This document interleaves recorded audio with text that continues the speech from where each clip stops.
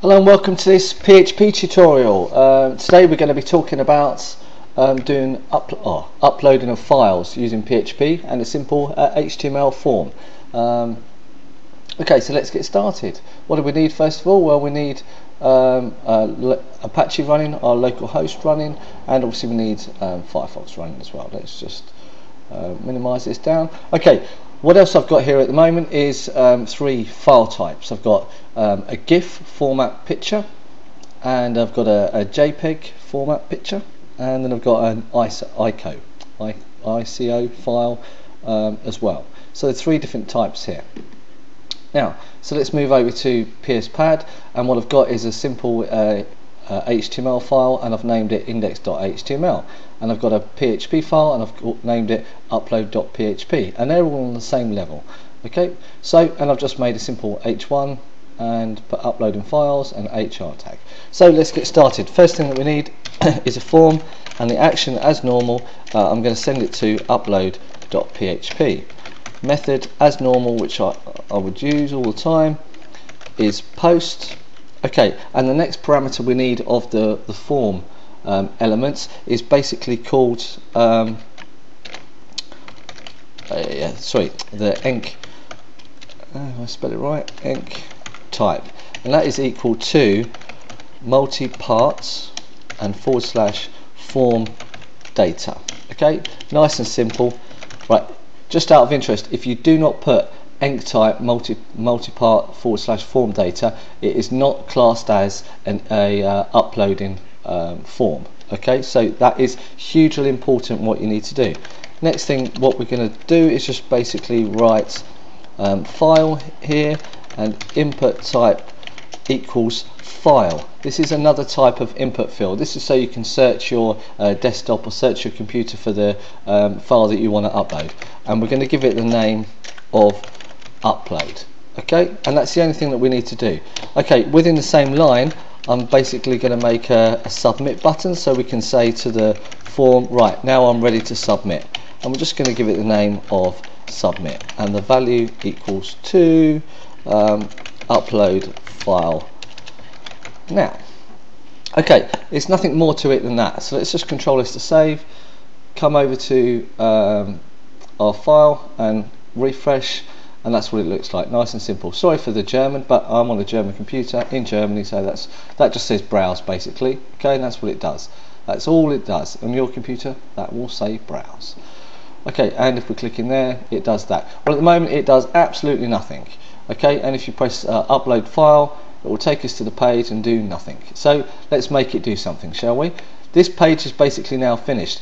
We could put an input, a hidden field in there with max file size, but I prefer to do it within PHP.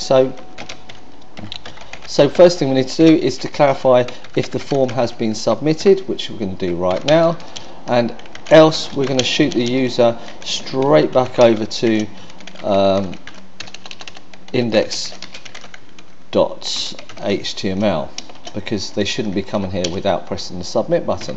Okay, next thing we need to do is basically make a few variables, and we're catching some information, an array from the files super global. So what we're catching first of all is the name, and what we use is the files super global, and in this we need to basically talk to the upload super global, or the upload element, which is this. So this input field here holds within inside of it an array of information, and we are catching that array.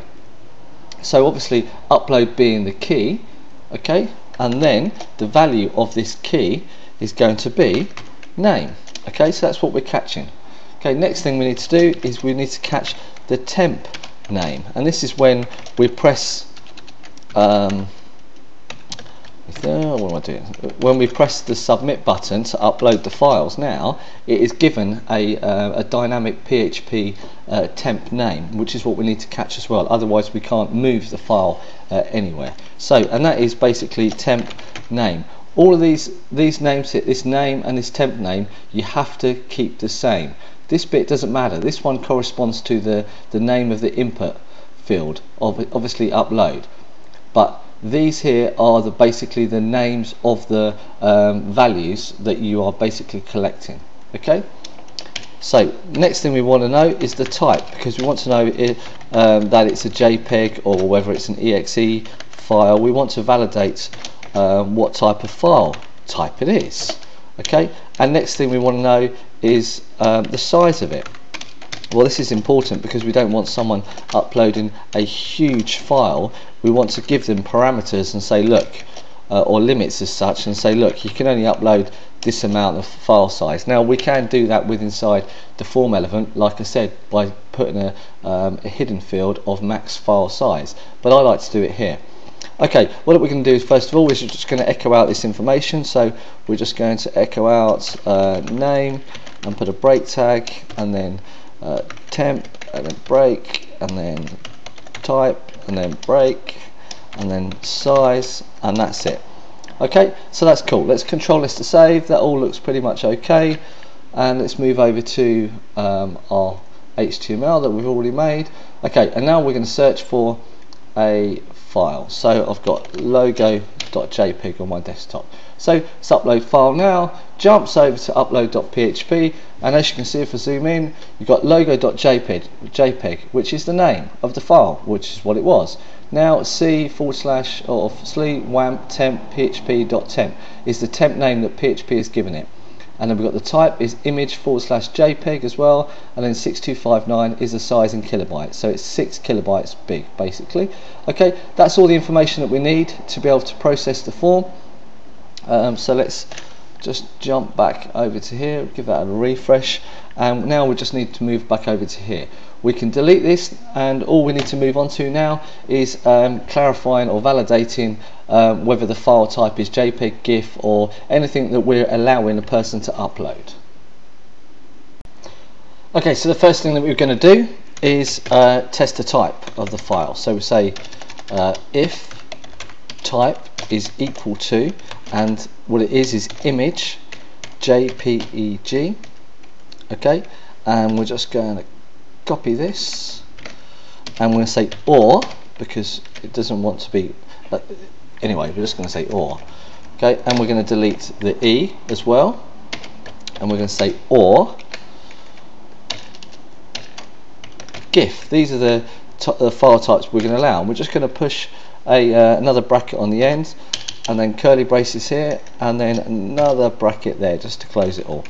Okay, if it's not equal to image JPEG with an E, image JPEG, or file type GIF, then we're just going to basically say you ain't going any further, and we're going to echo out this type is not allowed.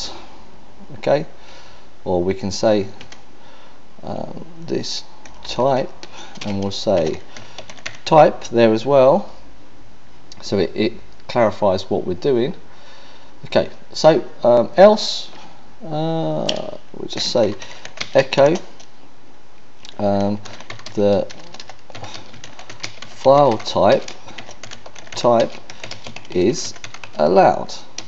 Nice and simple. So let's control this to save and come back over to our form. We're on index.php or index.html. We've got our logo.jpg in there already, and pass error on line 18. Okay, even I make mistakes. There we go, semicolon there. Control this to save, and we'll refresh this. Yes, send a new. Okay, the file type image JPEG is allowed, so that's good stuff. Okay, now why did I put the ICO file on my desktop? Well, that's because I want to test. It's called roma.ico. Now we've got roma.ico in there. Now let's upload file. Okay, the type image x-icon is not allowed. Okay, so we're not allowing anyone to upload this file type. Okay, so that's basically now the file type validated. We're only letting the person upload any form of JPEG or GIF formats. So yeah, and what we can also do up here, just to make the form look a little bit nicer, we'll just say well, there we can't, we'll put it inside here. if the person's done, so index.html, and just so it displays the form as well. And let's just refresh it again just to show you what it did, and there we go. The type is not allowed, blah blah blah blah blah. Okay, right, that's the type done. Next thing we need to do is size. I'm going to do this in the next tutorial and finish up all the actual uploading and moving the files to the web server in the second part of the tutorial. If you don't go to the second part, my name's David Thorne. Please come and visit me at thornwebdesign.de. Send me any requests, any questions. I will answer every single question there is sent to me, and any problems I will try and help you. And subscribe to me please on YouTube, and come to my website and subscribe to me there. Alright, well, see you in the second part of the tutorial, and goodbye.